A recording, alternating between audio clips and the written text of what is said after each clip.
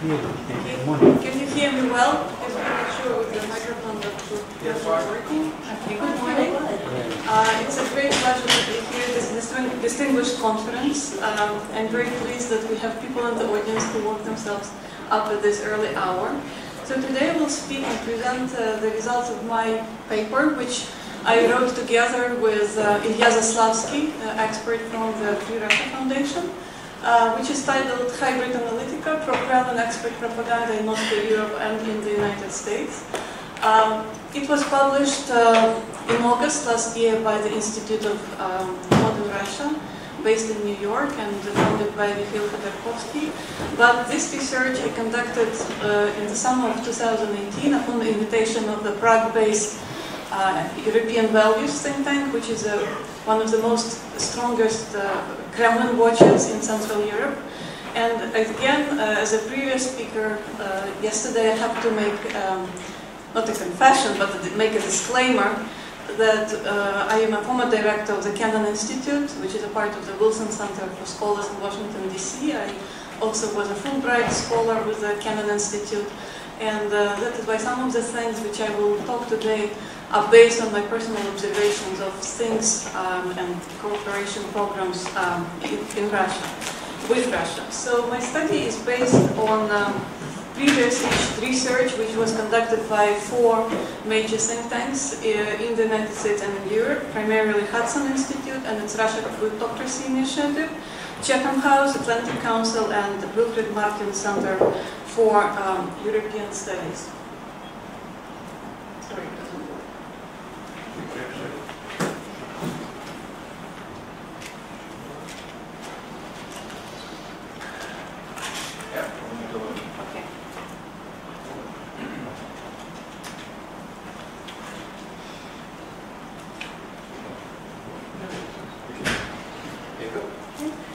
Yesterday, one of the speakers presented the idea that Vladimir Putin is a lazy autocrat who doesn't really want to manage all this propaganda machine that has been created for him, that there are just sporadic actors representing various organizations, various private interests, individual oligarchs who bring up ideas to him, and that there is a competition of ideas which Putin, by the end of the day, has to endorse.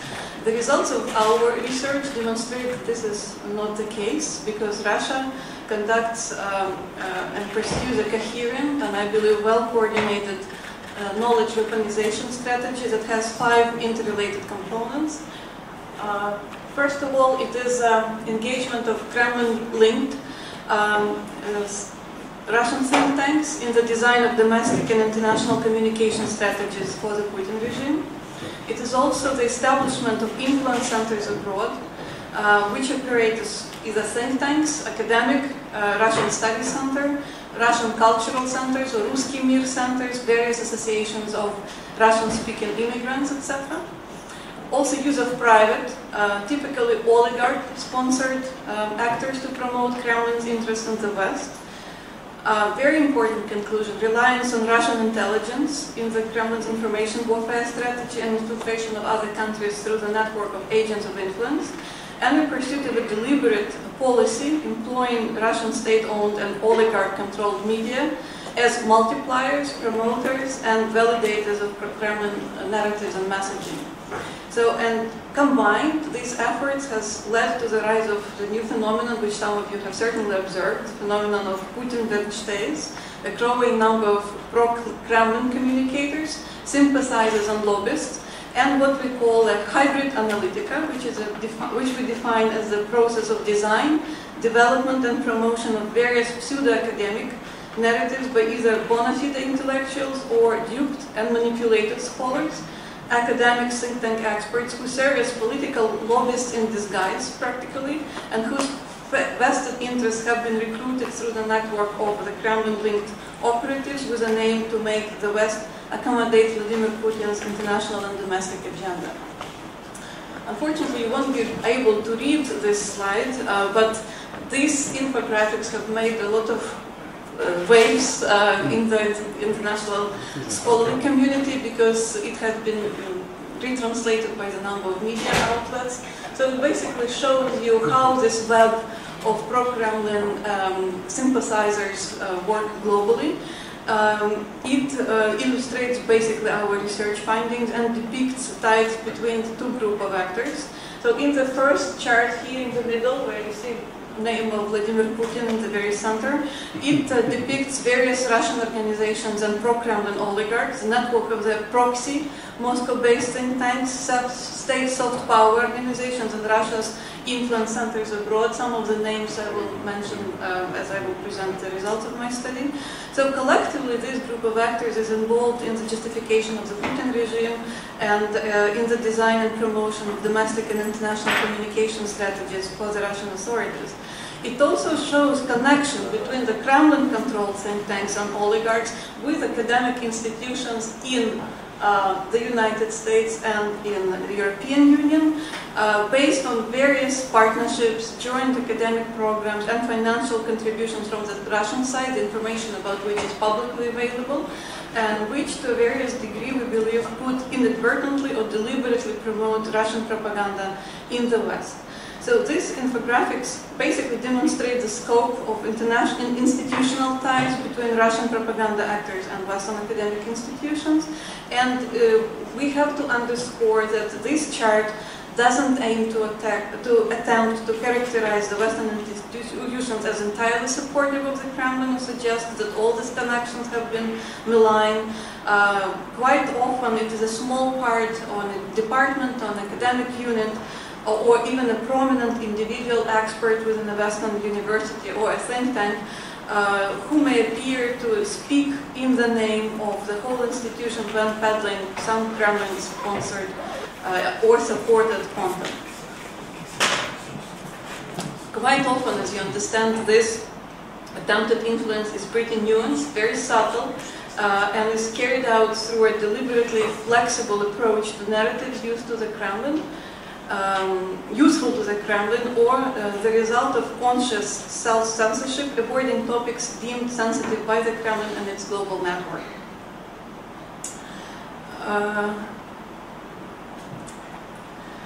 First, this analysis has demonstrated that there is a group of think tanks in Russia who have been created quite recently, which are linked to the authorities and which are used as promoters of the Kremlin agenda. I believe that it is extremely important to look back in the Soviet history and to understand that the process of active measures, infiltration of Western academic institutions, even recruitment of Western experts, Western intellectuals, writers, journalists have not started today, and Russia is not doing anything new. The name of Mikhail Suslov, who led Russia's Department of Ideology within the Central Communist Party apparatus from the early 20s until his death in the late 80s, for so many years, has demonstrated that the Soviet Union has developed a very vast apparatus of the system of intellectual propaganda, because under Suslov's administration there were numerous departments of writers' unions, actors' unions, all universities, all the state-run press, and even Communist Party, which received parties in Eastern Europe, in Central Europe, and in the United States, have all been controlled by his department. When the Soviet Union collapsed, and in the early years of independent Russia's history, some Western governments obtained archival documents from KGB archives in Russia, which even demonstrated handwritten slips where Westerners acknowledged receipt in cash of Russian money in support of various activities sympathetic of communist ideology, etc. When the Soviet Union collapsed, there was an attempt to create independent think tanks in Russia, but these efforts have been very short in time, because we know that with Putin's arrival to power, independent think tank and independent civil society organizations have been significantly curtailed as a result of the foreign agents law. And now we basically observe the existence of only state-run and state-funded think tanks which basically support the party line.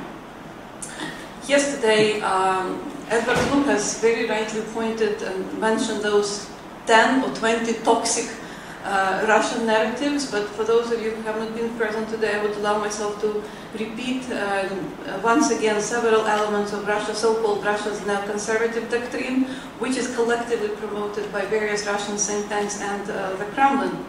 So those primarily include the ideas of the promotion of Russia's superiority and glorification of Russia as a world leading defender of true Christianity, morality, family, and other conservative values. It's a revisionism of Russian and Soviet history, whitewashing of Soviet leaders, including Stalin, denial of Moscow's responsibility for mass crimes committed against the Russian people, denial of famine in Ukraine in 1932 and 33, again, glorification of Russia's role in the World War II over Nazi Germany, and silencing the role of other nations in this success.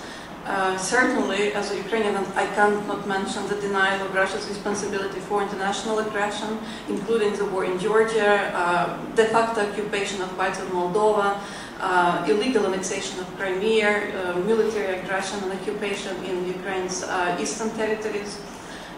Importantly, dehumanizing of Ukrainians, bashing Ukraine's culture and language, promoting of narratives of fascist revival and anti-Semitism in Ukraine, misrepresenting Ukraine's current government as a Western puppet committed to neo-Nazi ideology, discrediting Ukraine's post-Euromaidan reforms as being incompetent or driven by the West, by corrupt authorities in Kiev. Again, blaming the West for the Cold War and portraying Western sanctions against Russia as a return to a morally bankrupt and unjust Cold War mentality. Criticism of the West for the loss of moral compass, hyperbolic focus on West's economic and political troubles, support of various anti-establishment groups and radical groups, criticism of Western institutions for their seeming inability to react to new global challenges, such as international terrorism and migration, and clearly obstruction of European integration, revival of divisive lines within Europe based on ethnicity, culture, religion, and history. So analysis of various publications produced by Russians and demonstrate that all these narratives are there. You don't have to look too deep to find them, and they're continuously repeated in the Russian media and by those experts who are invited regularly to the West as representatives either of the Russian independent academic community, but as de facto communicators of the Kremlin. I have to look a little bit chronologically and to demonstrate how these newly established think tanks have been created. The key institution in Russia, which is a state-run Institute for Strategic Studies, have been led by Mikhail Fradkov, former, again, head of the Russian intelligence service. One of the most recent think tanks, the Center for Social Conservative Politics. It is linked to Russian United Russia Party, established in 2012. Another Institute for Socio-Economic and Political Studies, which is led by people who used to work at President Putin's administration.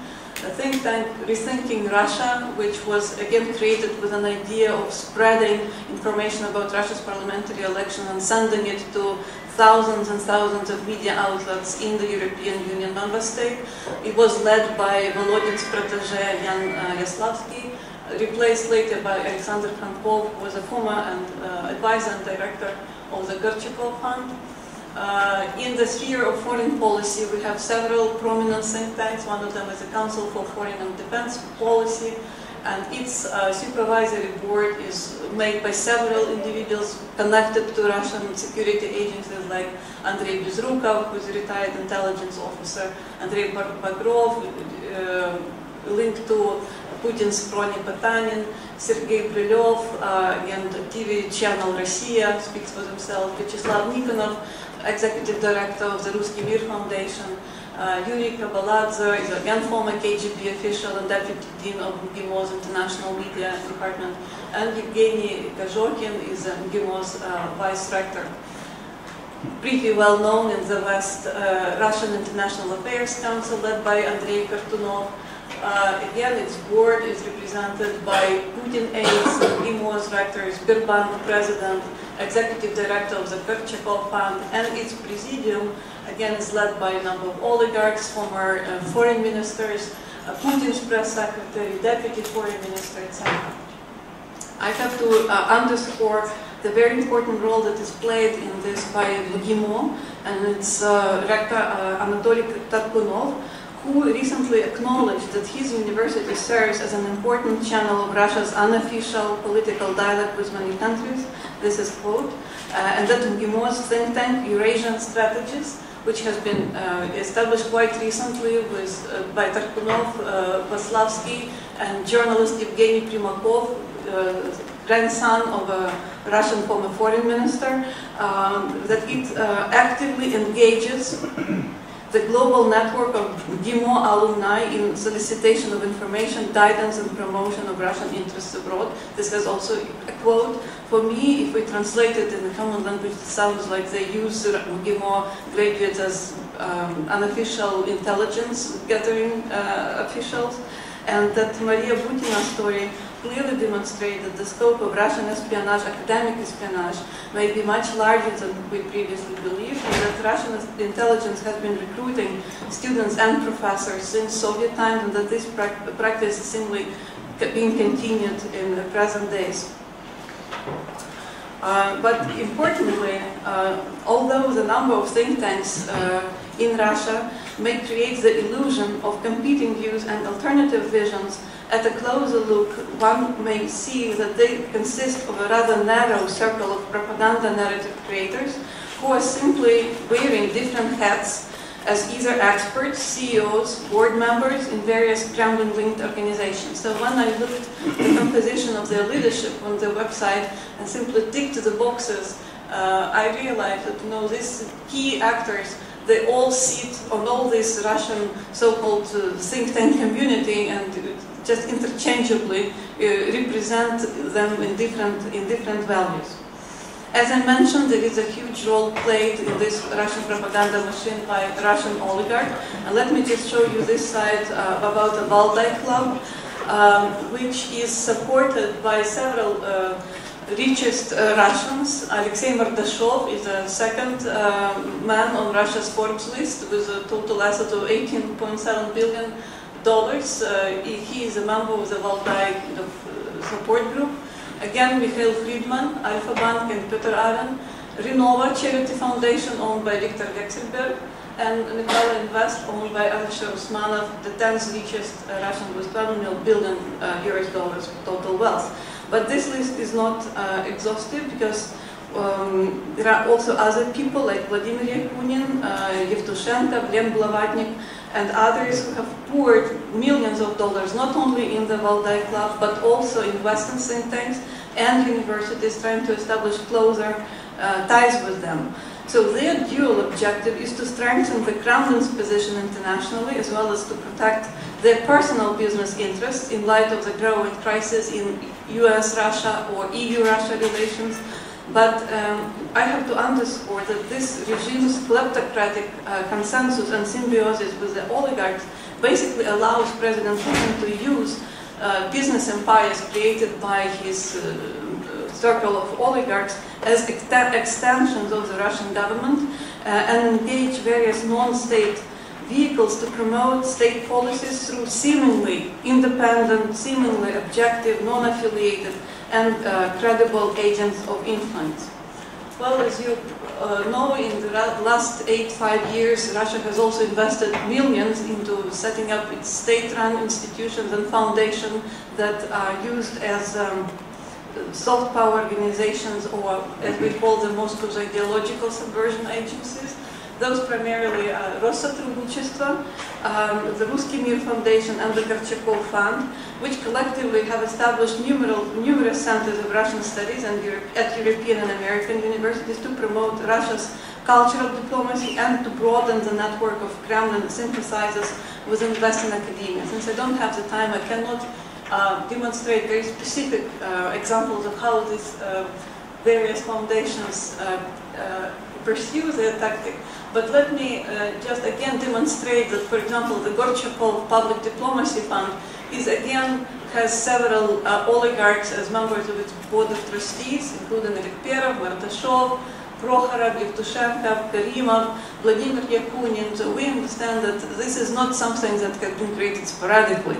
It doesn't make an impression, to me at least, that all these individuals all of a sudden woke up one day and decided that it's time for them to establish something like the Korchakov public diplomacy fund. Probably this data is a bit outdated because my report, as I said, was dated October 2018, but back then Russia has already created 41 centers of Russian culture only in EU member states, including 27 of them at EU universities. Here is a list of all those schools, but fortunately the font is very small. And again, let me quote Mr. Tarkunov, MGIMO's rector, as saying in one of his academic publications that the Soviet Union for a long time used higher education as a geopolitical tool and as an ideological weapon at the time of confrontation and the Cold War, long before the term soft power was coined, thus encouraging the Russian government to simply follow the strategy that already had been pursued by the Soviet Union. So the second part of our study is how Russian oligarchs not only support various think tanks and Russian soft power organizations in Russia, but how they try to export their ideas in the West. And the most well-known example, of course, is Vladimir Yakunin Center of Dialogue for Civilizations Institute in Berlin. By different accounts, he had invested from 27 to 30 million euro into this center, which was first launched in Vienna and then moved to Berlin. We know that Vladimir Yakunin is a one-time KGB general and a former head of Russian railways. He has been sanctioned in Russia, but even in the wake of Russian EU sanctions, his institute managed to invite scholars from Princeton and Columbia to participate in various events hosted by Yakunin in Berlin. Yakunin is also linked to the Institute for Democracy and Cooperation in Paris, which is led by Natalia Narochnitskaya. At a certain time, his probably colleague in New York, because both of them served in New York in the embassy and the Soviet embassy and the Soviet representative office in the UN. And I found in the Russian press information that Anatoly Kucherena is a famous Russian lawyer. Vladimir Putin, доверенное лицо in the 2012 and 2018 presidential election, have been coordinating the activities of the Institute for Democracy and Cooperation in Paris and New York. The New York office was led by Andranik Migranyan from the Kremlin. It would suffice to say that Anatoly Kucherena represented Snowden when he defected, basically stayed in the territory of Russia. Yes, here is a very telling slide. Just recently, despite all the controversy surrounding the Dialogue for Civilizations Institute, there was information that Vladimir Yakunin was invited to speak at one of the EU-funded conferences, and as has been mentioned by this gentleman, to invite Yakunin to speak at a conference with the title "Against the Nationalist Side" is like setting fox to keep the geese. I don't think that this should be a goal of EU's strategic communication.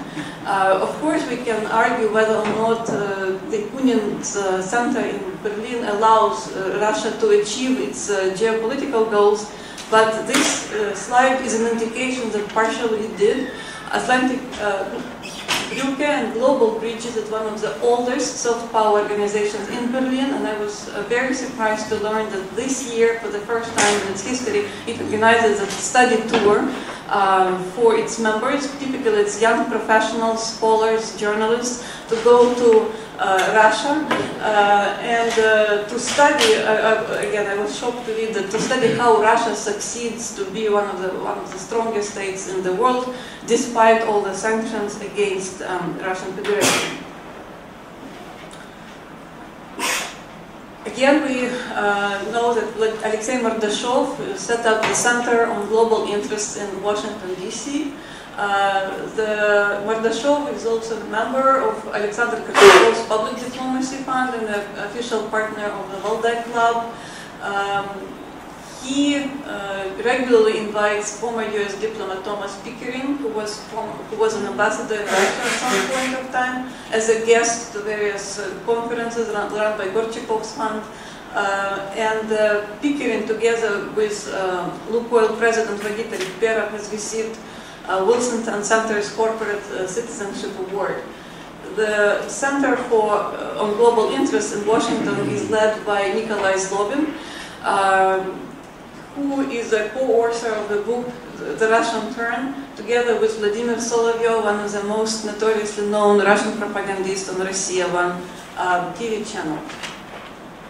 The most beautiful example of Russia's penetration of Western academia is, of course, Viktor Vekselberg and his Renova Fortros Foundation, which has already invested 35, this is official information shared by Vekselberg's foundation, 35 million on social investments in the United States. And here by social investments we mean organization of conferences, renovation of museums in the United States, etc.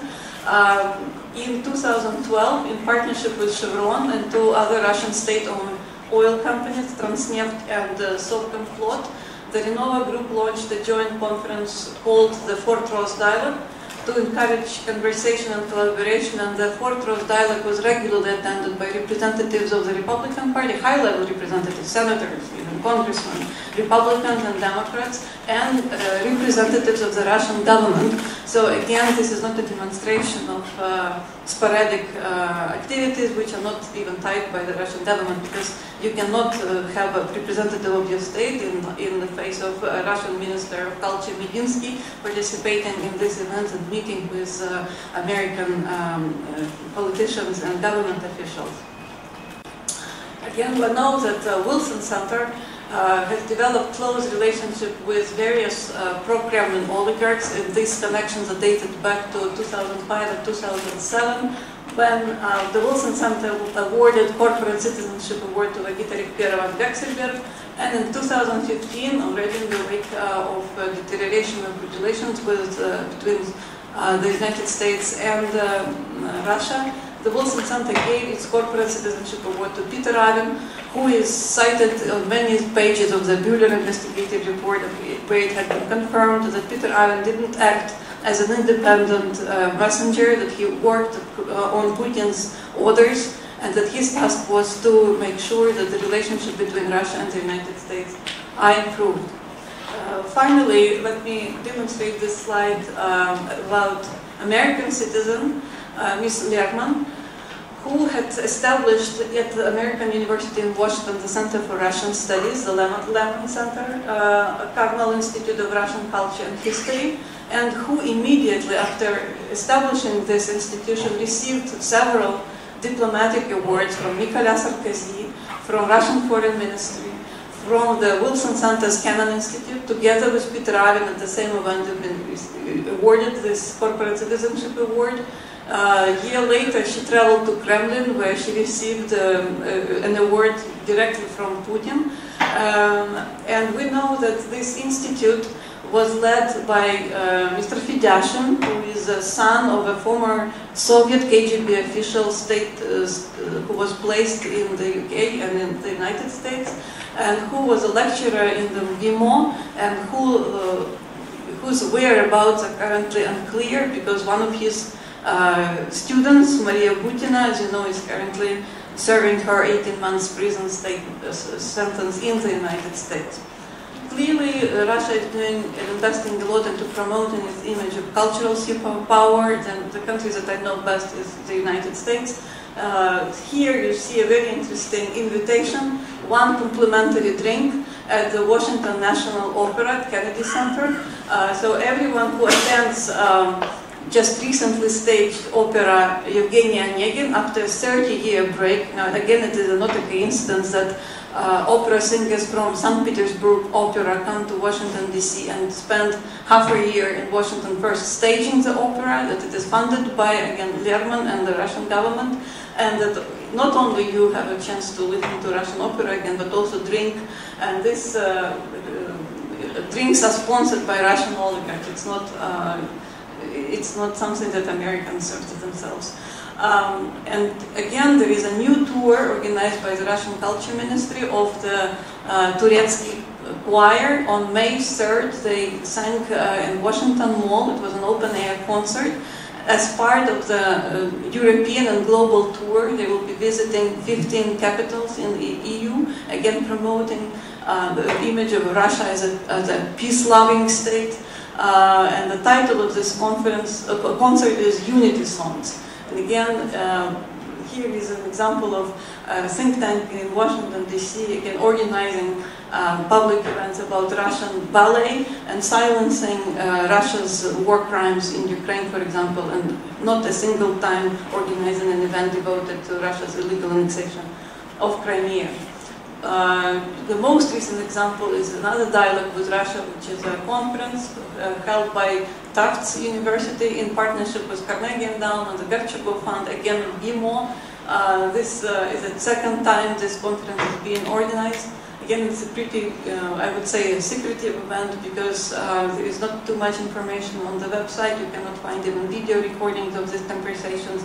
The program only demonstrates very basic subjects which have been covered by its participants.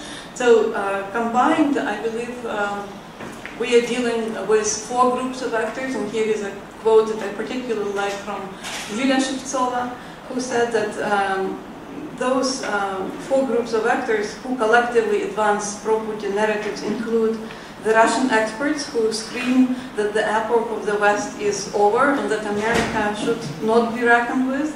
These are Western leaders like Schroeder, Berlusconi, Sarkozy, Chirac, and others who whispered into the Russian president's ear what he wanted to hear.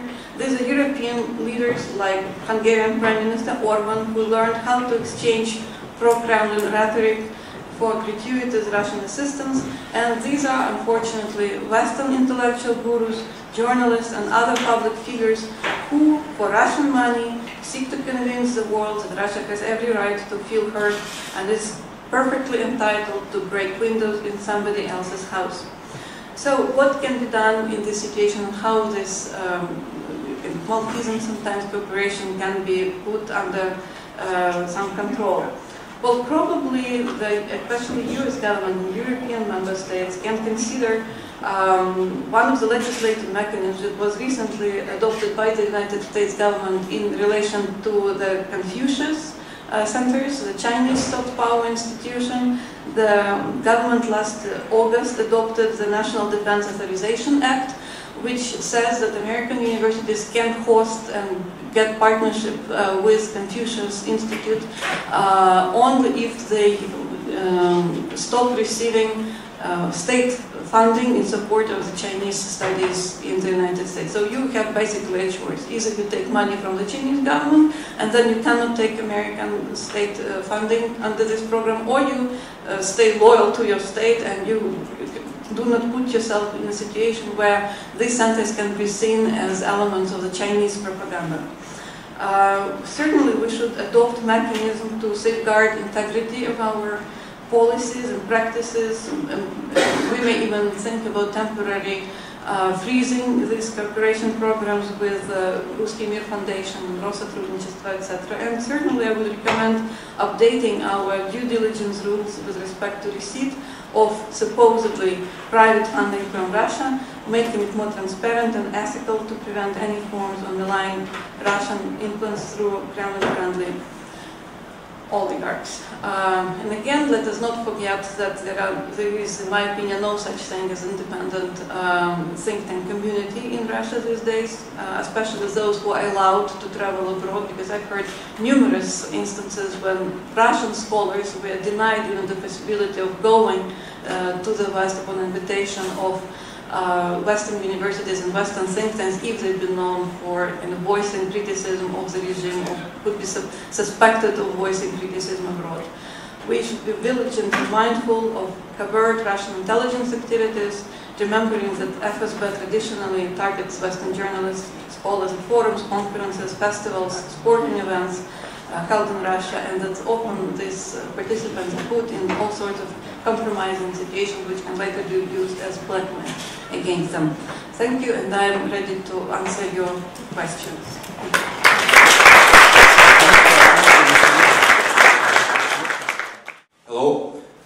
I would like to ask two questions, and they are connected with each other. The first one, what are the connections between Russian think tanks and Alexander Dugin and his ideas about Eurasian interior? And second one, do these think tanks recognize Dugin as authoritative author? Well, this is a very specific question. I would recommend you read Timothy Snyder's recent book, On the Road to Unfreedom, where he in detail narrates how Dugin was again brought to Russia and how his philosophy is being used by the Kremlin and personally by Vladimir Putin. But I cannot answer the question, how the Russian think tanks specifically quote him, unquote him, because this is not the issue that I have studied in detail. I'm just wondering if you've also thought about the fact that a huge amount of influence is exerted by the Kremlin sort of directly and indirectly through the business communities. What comes to mind is a gentleman who's the head of the Russian Direct Investment Fund named Kirill Dmitriev, who is actually named in the Mueller report about Russian interference in our elections as making contact with several people who were connected to the Trump campaign and organization. And it seems to me that through these business ties, they also overlap a little bit with the cultural, intellectual ties that you were discussing. Could you just comment on that, please? Yes. There is a part in my report where we discuss in detail how this works in France, for example. So you probably know that Yakunin, he co-chairs the Russian-France Business Council. So not only he funds and supports the activities of a think tank led by Ms. Narochnitskaya in Paris, but he also works in partnership with her, representing the Russian business community in France. There are also other interesting fellows working with him, like Konstantin Malafeyev. You probably know that this businessman has directly funded the Little Green Man in Crimea. He provided arms to so-called rebels in the east of Ukraine.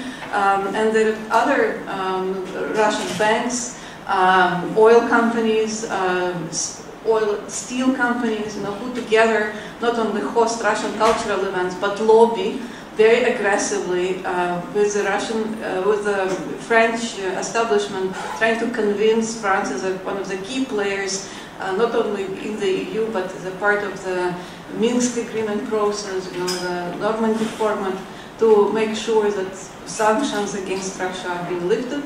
Again, we can only suspect, and kind of wonder whether or not their activities are successful. But I'm afraid that we are now facing the moment of truth, especially with the change of power in Ukraine, the change of political situation in the United States with a new electoral cycle being very close. So I'm very much concerned that the European Union will consider softening its policies towards Russia, and certainly the activities of think tanks and various business associations led by powerful players like Yakunin would not play the last role in this process. Well, thank you very much for your speech. It was wonderful.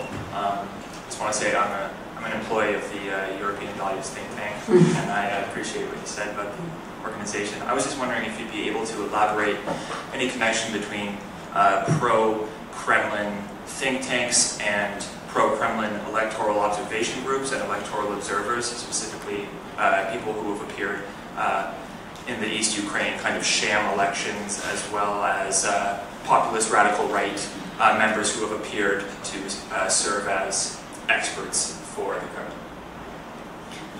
Well, I must say that fortunately, Ukraine, which had been a testing ground for all those narratives by Russia, we often joke that the European Union and the United States can learn a lot from us, especially we noticed that during the Euromaidan revolution, Ukraine has clearly been a testing ground of all those false narratives on Facebook and other social media.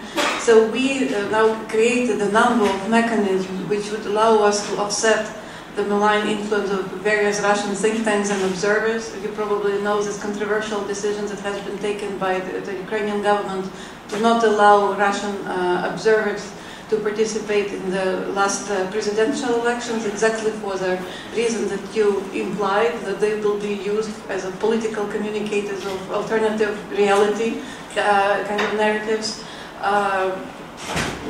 Ukraine has been criticized for this decision, which was seen by many international actors as being undemocratic.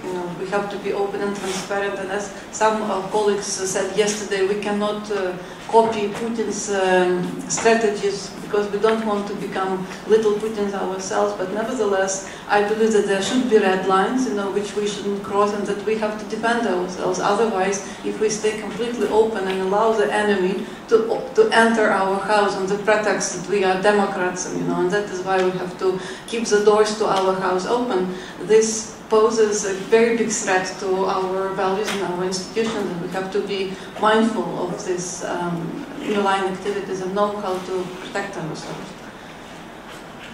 Okay, one last question, Roman. Kateryna, thank you. Congratulations, you and Ilya have obviously done an enormous amount of work putting together all this information, analysing it all. This is really a very difficult area, and you referred just now to what Edward Lucas said yesterday about not tackling Putinism by being little Putins ourselves. But we're in a contest here between autocracy and democracy. And the very nature of democracies is that we are open and we're ready to have free speech and different views, even if they're views of our opponents and the autocrats.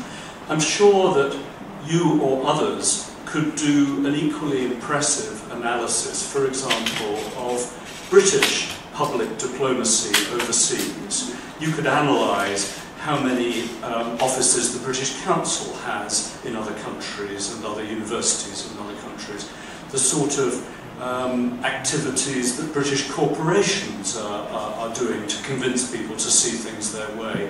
You could even, dare I say, do an analysis of think tanks in London and find a small number of people sitting on the boards or important places in various of these think tanks. Now, does that mean that Britain is an autocracy? No, it doesn't. But there are certain ways in which states seek to exercise their statecraft, their cultural diplomacy, their public diplomacy. So there's that issue. You're quite right to focus on what Russia has been doing, and not enough people understand that, and we need to understand that more clearly. But I think the line to draw is whether or not they contravene our laws. And there are cases like the use of London as a money laundering centre where we have laws which we haven't been firm enough at applying. So we've got to be good at applying our laws. But if, for example, there's a Ruski Mir centre at St Anthony's in Oxford, or there used to be, at Durham University at Edinburgh, that's not a good thing, but I don't think you can associate the whole of those universities with the fact that there may be very small, as Elizabeth has just pointed out, there was for a while Ruski Mir in St Anthony. There isn't any more because there was publicity about it. So I think we really have to be careful in all of this, not to suggest that whole institutions in the West are acting on behalf of Russia. They're not.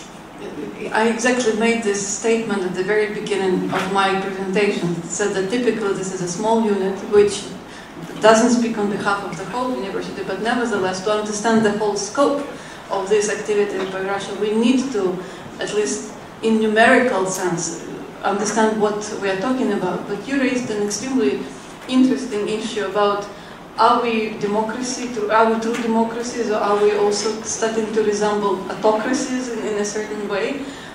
When I presented this study in the United States, one of their participants, who also a student scholar on Russia, she recommended that I study in a deeper, in greater detail, the processes that are now taking place in the United States.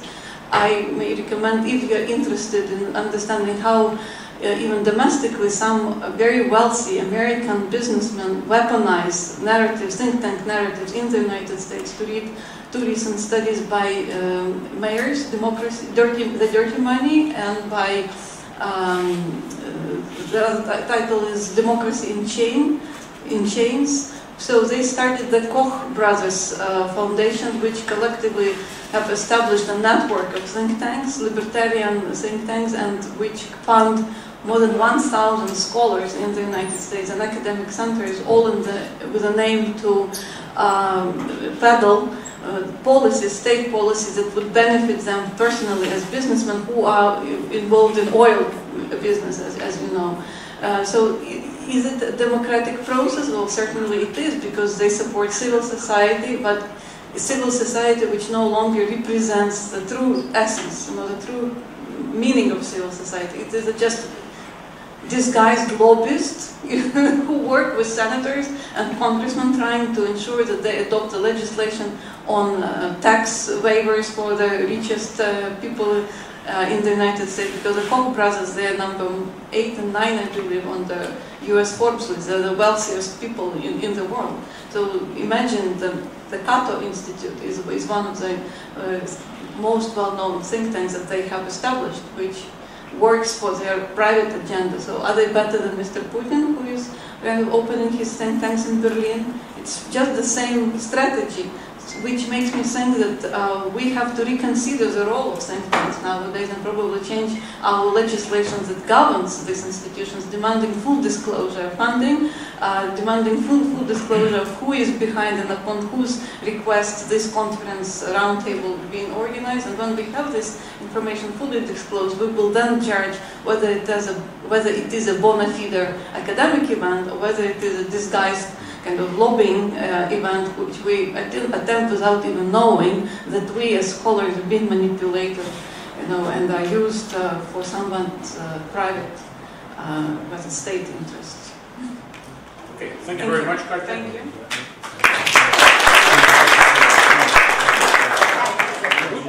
The good news is that there is no oligarch behind the organization of this one.